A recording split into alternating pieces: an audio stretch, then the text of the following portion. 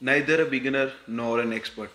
Starting your journey as an orthopedic resident can be both exciting and daunting, especially when it comes to figuring out which books to read and how to approach your residency in a way that allows you to learn as much as possible.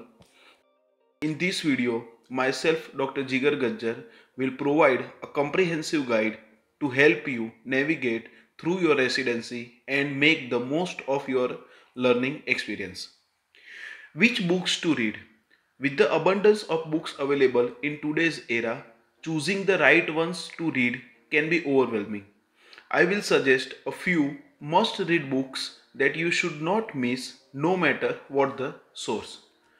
So, starting with the first year, during the first year, it is essential to lay a strong foundation in orthopedics, and the following books will help you achieve that. So, the first book that we are talking about is Apple's System of Orthopedics and Fracture. This book provides you a basic knowledge about orthopedics, and you should finish it within 1 month of your residency to get exposed to the basics of orthopedics very quickly. Second book that we are going to talk about is The Close Treatment of Common Fractures by Sir John Charlie. So, if you know something about Sir John Charlie is considered the father of arthroplasty, the joint replacement, and on another hand, he explained the close treatment of common fractures. So, this book is essential for learning the different reduction techniques for common fracture and the lost art of giving a plaster cast to the patient in the era of surgical enthusiasm. Then Traction and Orthopedic Appliances by Stewart. So although this is an old book, you should read it to get ideas about traction application and different orthopedic appliances. Then Handbook of Fractures by Zuckerman and Cowell. So this is the best book to have in your pocket the whole time during your first year. You will orient yourself about different fractures, classify each and every fracture that you see, clinically assess the fracture, learn what to do and more importantly what not to do for this injury. Also, you will get a brief idea about what all the treatments that are possible for this case. Then Bedside Clinics in Orthopedics by Upendra Kumar. So this is a book must for your practical exam, but also for the first year. This book will guide you for different instruments that are used in ward and operation theatres, also the implant that are used in surgeries and many more. Also, if we are talking about orthopedics, then Clinical Examination book by McRae. So this book will give you ideas about the clinical examination in orthopedics. You should try and master the art of clinical examination again and again so it becomes like a reflex to you. In first year, these are all the books that you should know and you should read and you should complete it within the first year itself. So now moving about second year. So during the second year, Surgical Exposures by Hoppenfield. So this book will orient you to the different orthopedic approaches for different orthopedic surgeries. So suppose you have an operation on distal radius per se. Read all the different approaches. You should do it for all the surgeries and in no time you are an expert in all the approaches because different fracture patterns warrants different approach. Your center might follow the standard posterior approach for the hip replacement while your new mentor might prefer a lateral approach for the same. So you should be aware of each and every approach and their advantages and disadvantages. Then talking forward, Rockwood and Green, the fractures in adults, also the fractures in children. So this book covers all the aspects there are to know about any fracture and this is rather the textbook for trauma in orthopedics. Then we will go to Campbell's. Okay, so this book has total 4 volumes. We will finish volume 1 and 3 in second year. So this is the most widely quoted and referenced book in orthopedics. This is also known as the Bhagavad Gita of orthopedics. Okay, so volume 1 and 3 in second year.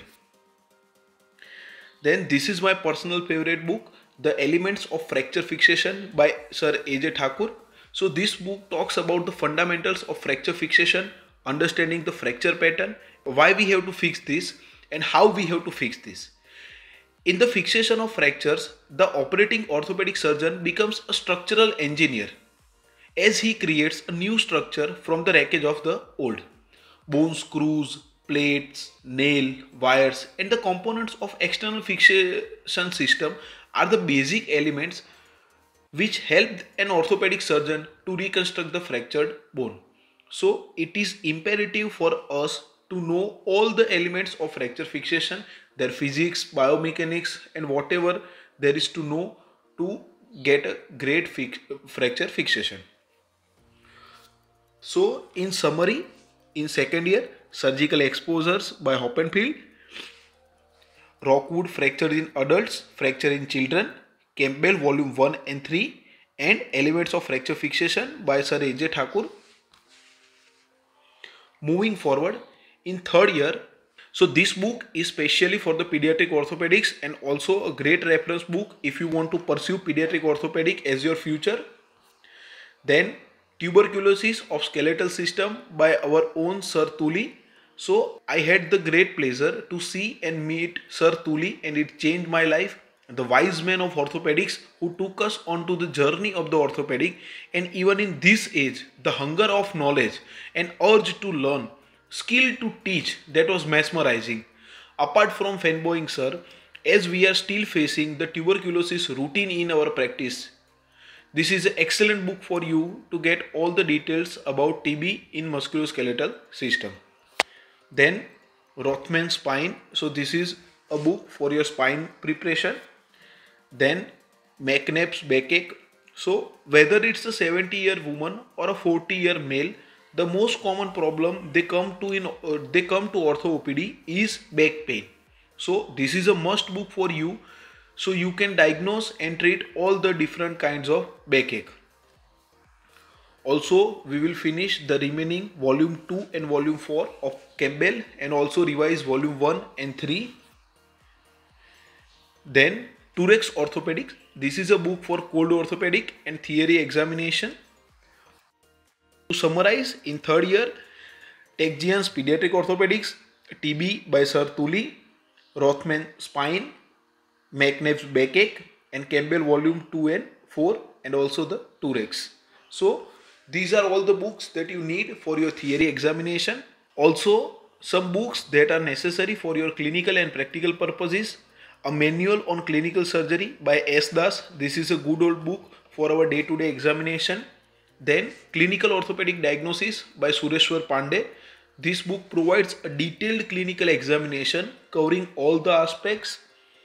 And last, a practical orthopedic examination made easy by Manish Kumar Varshney. So this book is a must read for practical examination with different case examples and related theory viva. So for clinical and practical purposes, a manual on clinical surgery by S. Das, clinical diagnosis Sureshwar Pandey and practical made easy by Manish Kumar Varshney. So in addition to these books, here are some cheats to fast track your residency. First is AO surgery reference. So this is an AO website as well as mobile application for you to quickly understand the fracture pattern, AO classification, fixation option, different approaches and position and some surgical fixation methods and pulse. Then Ortho Bullets. This website provides you with the notes of different orthopedic topics. Then Ortho TV. This Indian YouTube channel provides free videos regarding the different aspects. Medscape. So there is a website as well as mobile application for you to quickly analyze any drug, any dose or any medical knowledge that you require for some basic procedures. Journals and online materials that are also important for your recent advantages question. Conceptual orthopedic apps, although it is a paid option, but if you can afford it, then it is good to have. And lastly, there are some tips to get the most from your residency. So it can be challenging to make the most of your residency, but I will offer the following tips to help you do so. Try not just to do work but understand the basic of everything, starting from the compression bandaging to giving an injection and dressing. Focus on why rather than how. Our main problem is whenever we see patient, we rush to OT and compete for scrubbing. Our hand each for taking a knife in our hand. But we need to really understand any procedure before executing it.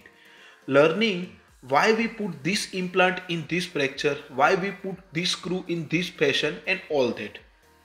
Learn from everybody.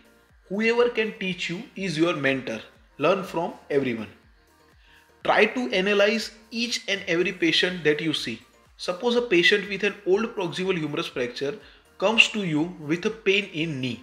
Also ask the patient to permit you to examine them completely for your and patient's benefit. Connect with your patient.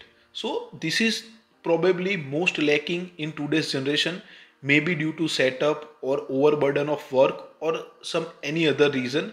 We are not talking to our patient satisfactorily. So this is crucial for building rapport with our patient. Don't afraid to ask. No question can be stupid. Yes, answer could be. So don't afraid to ask. Always ask for help as and when needed. If some topics are not cleared in your mind, you have some different approach for a particular case, share it with your seniors or your professors. So by following these tips and reading the suggested book, you will be well on your way to maximize your residency and becoming a knowledgeable and skilled orthopedic surgeon. So thank you so much, and also like, share and subscribe to this channel. Goodbye, and we will meet in a next video.